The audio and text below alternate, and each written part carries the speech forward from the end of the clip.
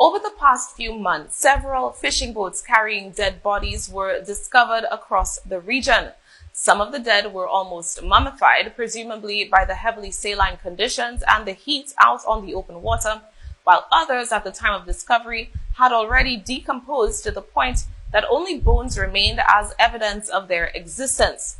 As the discoveries and the bodies added up, regional authorities became suspicious that the deceased may have originated from the same place and that their intended destination was not the Caribbean.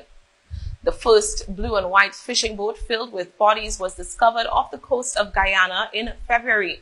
An estimated 5 to 10 deceased people were found on board, all in a severe state of decomposition.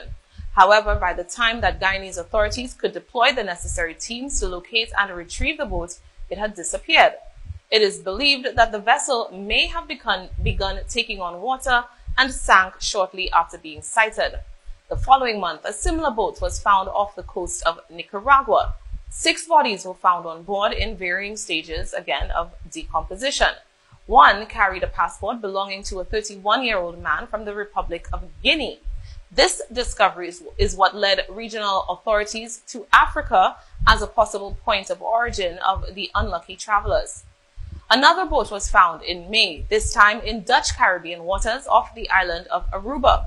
The boat was investigated by a flight crew who determined that there were no signs of life on board. Efforts were being made by local Coast Guard crews to recover the boat and the 9 deceased on board.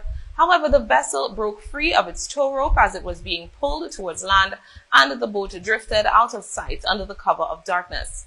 Attempts to recover the vessel were abandoned within a few days, and it is thought that this boat could also have sank. Later that same month, a boat filled with corpses was successfully towed into a port on the Atlantic coast of Tobago. An initial estimate of 4 bodies on board quickly grew to 10, 12, and then finally 14.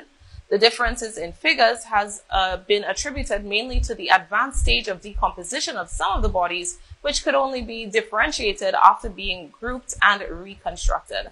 There still remains some uncertainty over whether this was one of the vessels that had disappeared in Guyanese or Aruban waters, or a different one altogether. One of the bodies on board was said to have been far less decomposed than the others, and it is believed that this individual would have endured a significant period of time at sea in the company of their dead and rotting comrades before meeting a similar tragic end.